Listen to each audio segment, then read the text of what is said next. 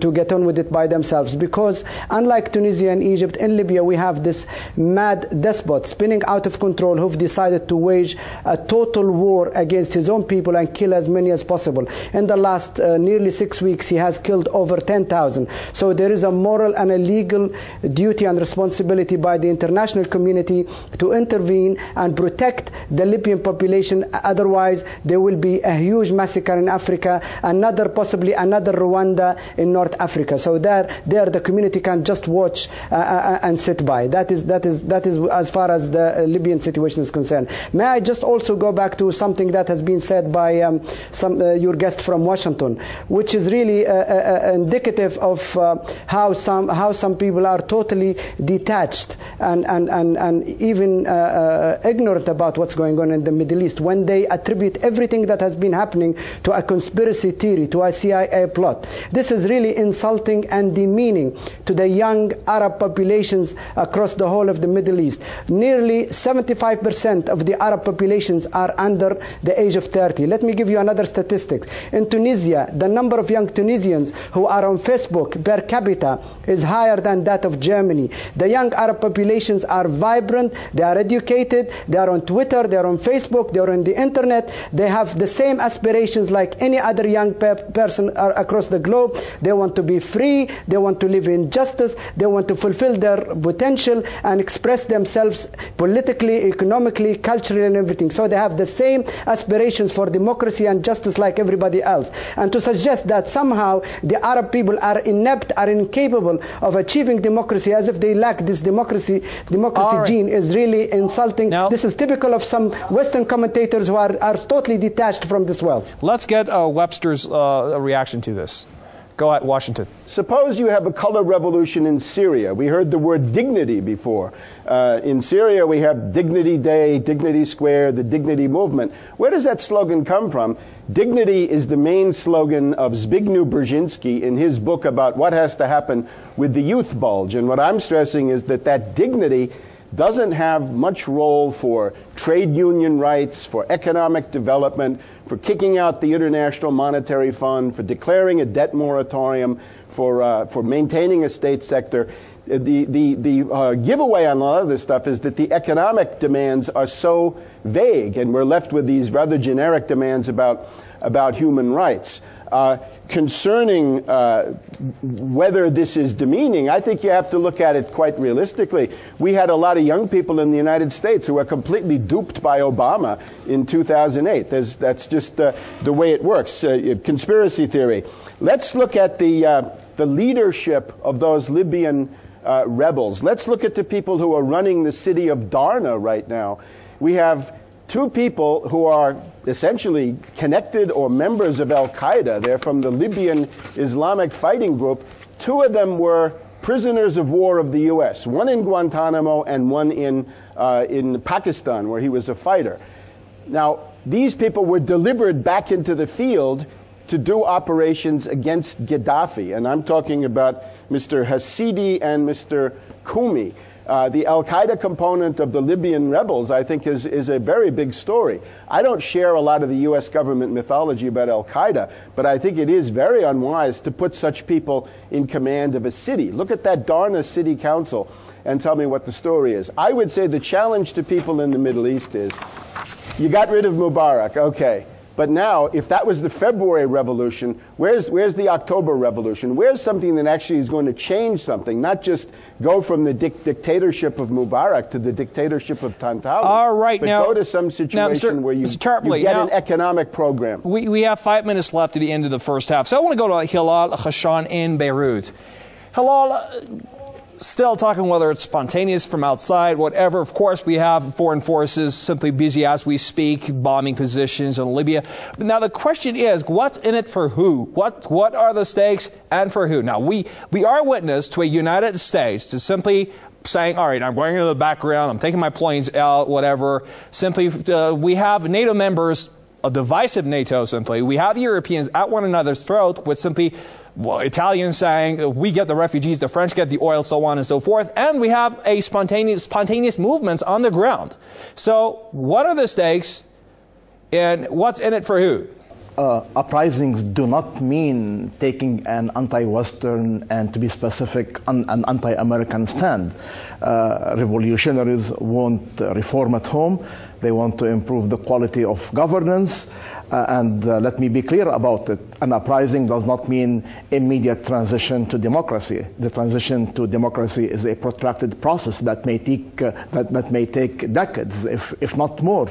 So let's not have delusions and illusions about an immediate transition to democracy. Let's take oil, for example. The Libyans, whether under Gaddafi or anybody else, they will be selling oil. I don't believe that any Arab country wants to be on bad terms with the U.S. Maybe they want to improve the quality of relationship with the West. So the question is not who will win, who will gain out from this uprising. What I have here is that the people are fed up with the regimes. The people are demanding change. Now, the guest from Washington said that people are talking about dignity and said this is a CIA. He referred this to the Carter years. Yes, I mean, if you live in many Arab countries, if you live under brutal regimes, if you live under dictatorships who violate the population, then dignity becomes a salient matter, and people there do not really need to get such definitions from a Western type dictionary. So what we have at stake right here is a massive movement for change. People want change. Change does not mean eroding relations with the West. Actually, I am of the opinion that transition in the Arab world, the empowerment of the people, to the extent the West and the military establishments are willing to calibrate it, that will reflect positively on Arab-American and Arab-Western relations. All right, now, we have to take a break. Well, when we come back, a lot of questions still. What's at stake? What is to come out of all of this? Freedom, democracy, autocracy, what? Change or continuity? And, of course, Washington's role in all of this. Is the world witness to a post-American world? And what would Arabs do in a post-American world? Stay with us.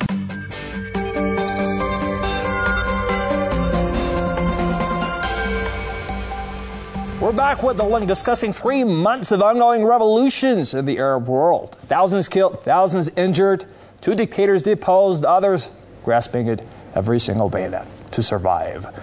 But then again, change or continuity, and what's to come out of this, and of course, Washington's role in all of this. For that and more, we're joined from London by Gamal Gamati, leading writer, political commentator; from Washington by Webster Griffin Tarpley, author, journalist, and lecturer; from Philadelphia, Daniel Pipes, founder and director of the Middle East Forum; from Beirut by Hilal Khashan, professor at American University of Beirut; and of course, our panels of audience in London and Beirut. But I'd like to start this time around with Philadelphia. Daniel Pipes, you heard them all.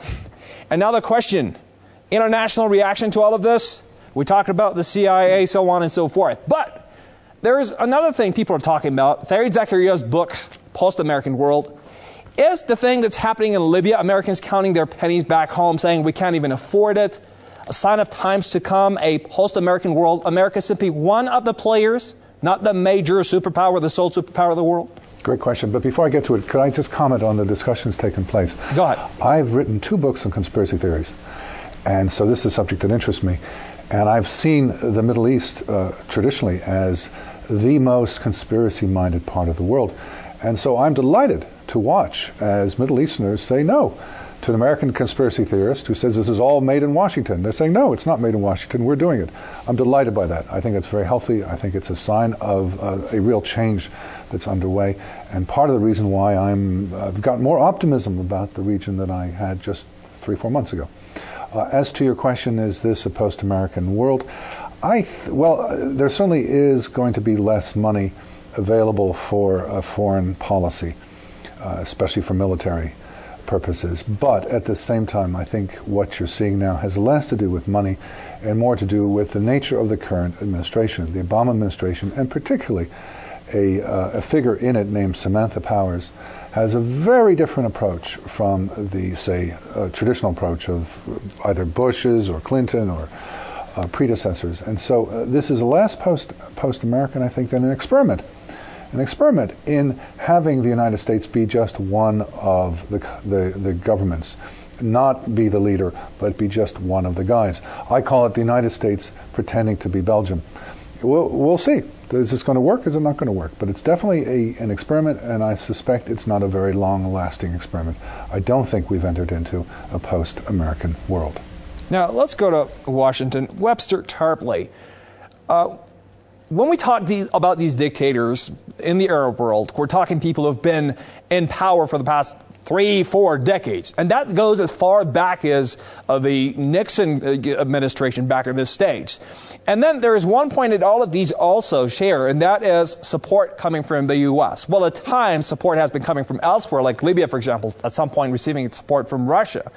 But then again, many of these monarchs, dictators, kings, whatever the name, they've been receiving support, all kinds of support from Washington.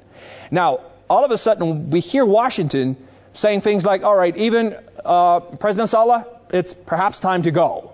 So how do you see this? And if you say Washington has been arranging for this to happen, why all of a sudden going from supporting the dictators to saying, maybe, no, the people? I think it's a question of a crisis of the Anglo-American empire, to be sure.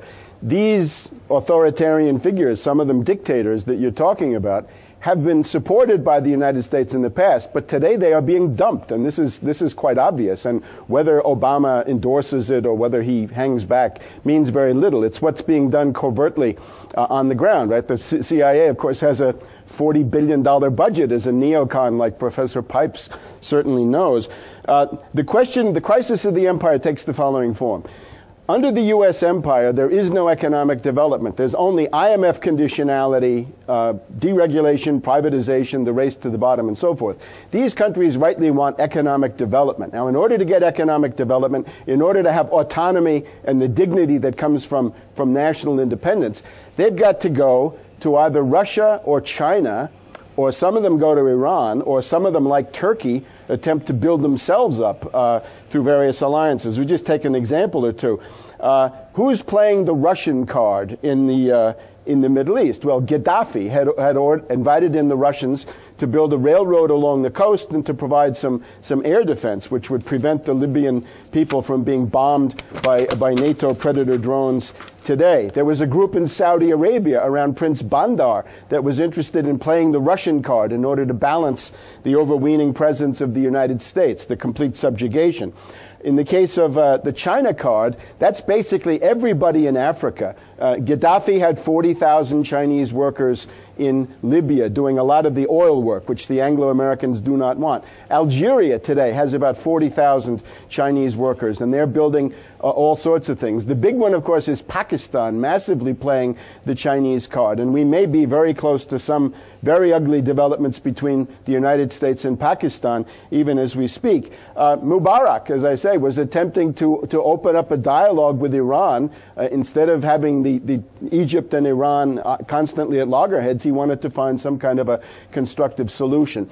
The general idea, I think you can see, is in Ivory Coast, because we not only had 175 of the UN Security Council, we had 173, and then we had 175 on the Ivory Coast. And you can see today a massacre of supporters of former President Gbagbo in Ivory Coast under the aegis of the United Nations, with the UN far from avoiding a massacre. They're actually taking part in the massacre of black Africans under this responsibility to protect, which has come up at least indirectly in the discussion. That responsibility to protect doctrine under humanitarian cover is a way to intervene in the internal affairs of basically every state on this planet. There are no more independent states, and it violates the UN Charter, which says that interference in the internal affairs of sovereign states is ruled out.